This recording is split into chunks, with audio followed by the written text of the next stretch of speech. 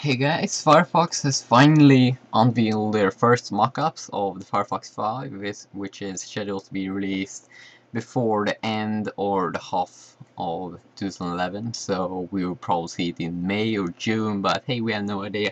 We haven't seen Firefox 4 yet, but it's scheduled to be released in March, hopefully. But the big thing with this mockup is that it seems like Mozilla's thinking about using something called site-specific browser, and it seems like Mozilla Firefox or Mozilla is finally starting to deal with web applications. So what they made here, as you can see on this picture, is that they are making tabs to be web apps.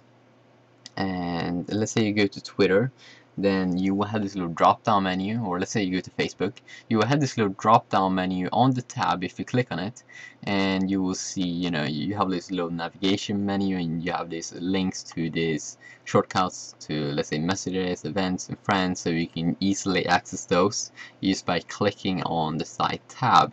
So let's say you go to Twitter, then you may get like tweet search and direct messages and all that good things.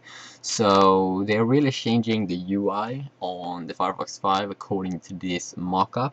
And also what they're doing is, let's say you make a Facebook shortcut on your desktop, then they have changed this normal boring shortcut just to a web page to a web app. So in this case, if this would be a shortcut to Facebook, then they would have this little, so it looks like a web app. So finally Mozilla is doing or dealing with web apps, or trying to do something cool, and I really love this UI. It's clean, and hopefully it will look something like this, way more cleaner, or something like Chrome.